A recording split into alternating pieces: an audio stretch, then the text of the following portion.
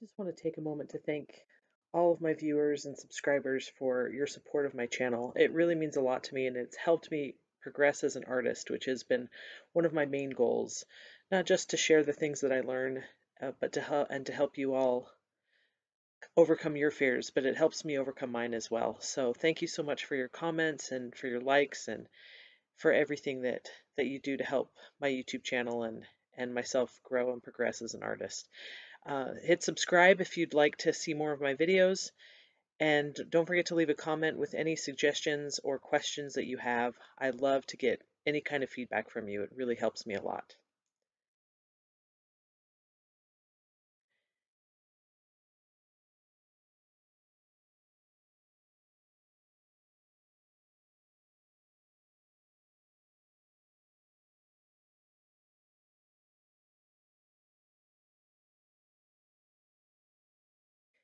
In this video, I wanted to try very thin lines of shellac to kind of see how the burns would work, and I did a combination of wet burns and dry burns. And it was really interesting to see the differences between the two types of burns. Wet burns, in this video, you can really see how when you set wet shellac on fire, it spreads and creates the cells, where when you let it dry first and then you burn it afterwards, it constricts and creates cells that way.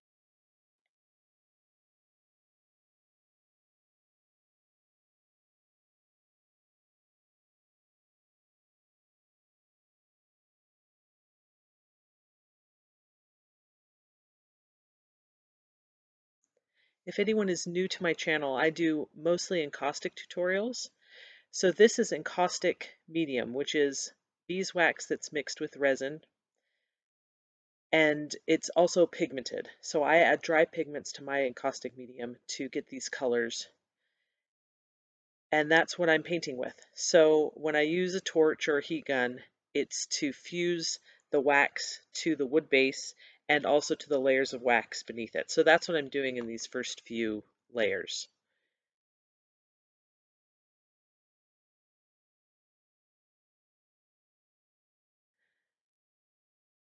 This is shellac that I've added to these little mini bottles, and the tips are very thin. So I'm using these to add as thin lines as I can possibly get with the shellac. And these are the wet burns that I'm trying to do. And you can see how even the thin lines kind of spread out as you set them on fire.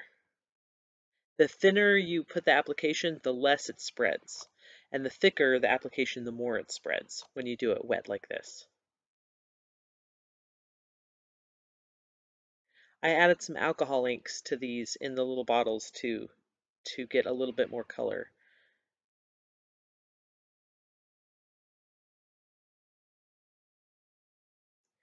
Now you can see how the dry burn is a little bit different. So I'm doing a close-up here so you can hopefully kind of see it a little bit better, is how the line of shellac after it's dried, and I'm using my torch on it, it constricts and it becomes even thinner, which is the total opposite of what happens when I do a wet burn with this.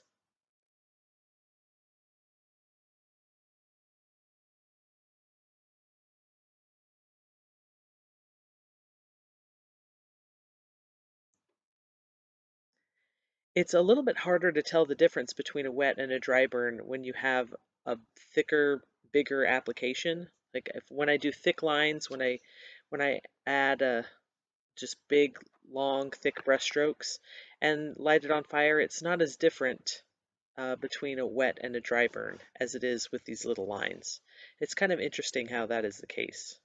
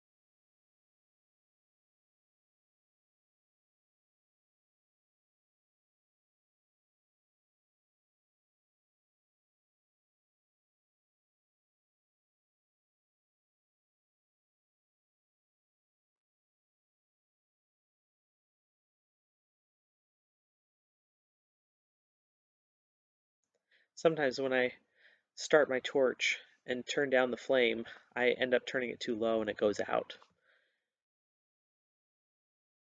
I try to get the flame as low as I can because I find that's when I really like the burns that I get.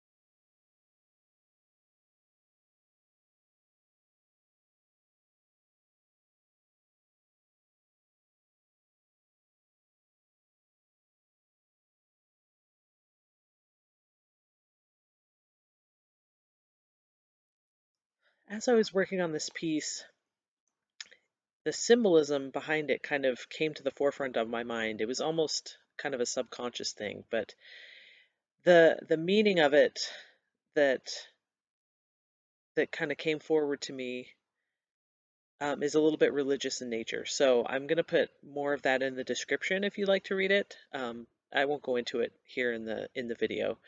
Um, but if you're interested in learning a little bit more of kind of the symbolism behind the piece and what I was thinking as I was creating it and some of the things that it taught me, you can check that out in the description.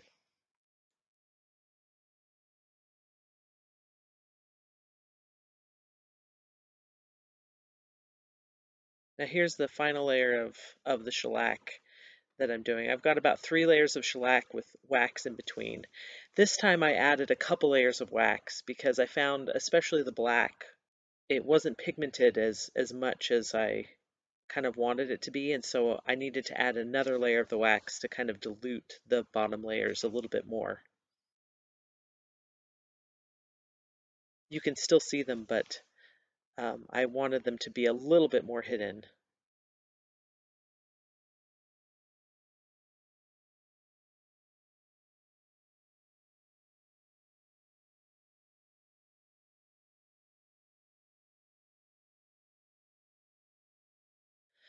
It's really interesting, these thin lines of shellac. I think what I'd like to do is next to use these in another piece is to have kind of a broad shellac burn with a lot of cells, but then right on top of it kind of put some of these thin lines to add a little bit more interest, maybe maybe in a different color or something like that.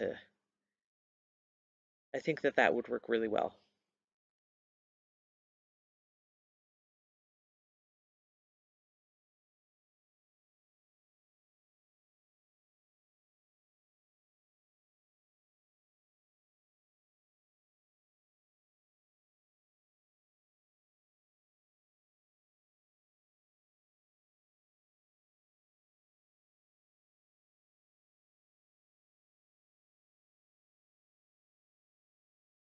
So this is kind of the final step. I've done all the shellac that I wanted to do, but I decided to kind of go along with the religious theme that I mentioned before and the symbolism behind this piece to stamp with some of my text stamps into the surface of the wax and then fill them with oil paint.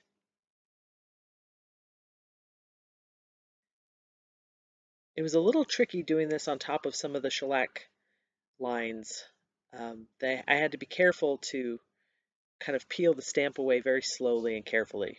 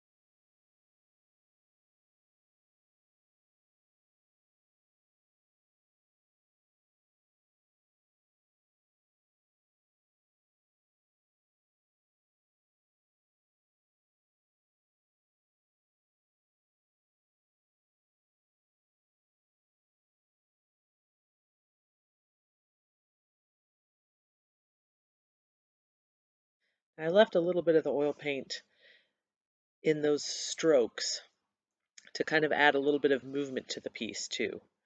So I was careful to get them those streaks as straight as I could,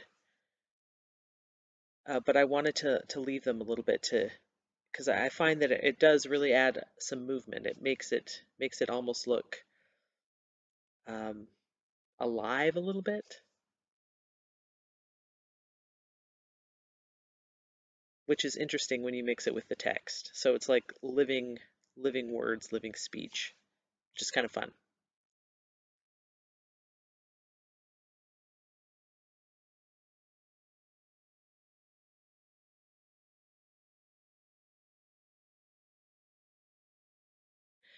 And I was thinking of adding a phrase to it, maybe in red or maybe in a contrasting white or black, depending on where I decide to put it.